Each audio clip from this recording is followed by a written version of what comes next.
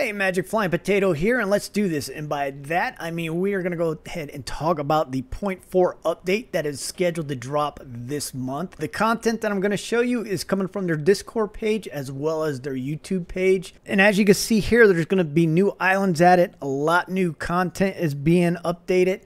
Check out these new monsters that are supposed to be coming up with the next update or in the near future. Those have been teased in some of the trailers. I'm also teasing that with the increased amount of islands, there's going to be grass and herbs added to these islands, which is going to give us new recipes to craft new items. This picture right here teases of an underwater scene, and they have also said that there is going to be resources in the water now, and also looking for treasures. So once again, this update is scheduled to drop this month with a 2-day beta period and then followed up by the release of it. And if you haven't seen what other content is being done with this new update, here's the link to the video right here that shows what else they are adding to the game as we speak. And yeah, so I'm definitely looking forward to this new update. Looking forward to all the new content, the monsters, more crafting, and things like that. If you guys have any questions or comments about the video or the upcoming updates, go ahead and leave them below. And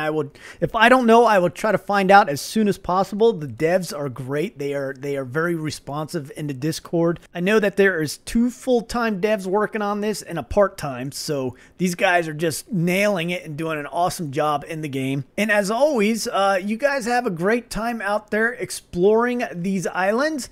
Looking forward to exploring a lot more islands pretty soon. I am Magic Flying Potato, and I am Oot.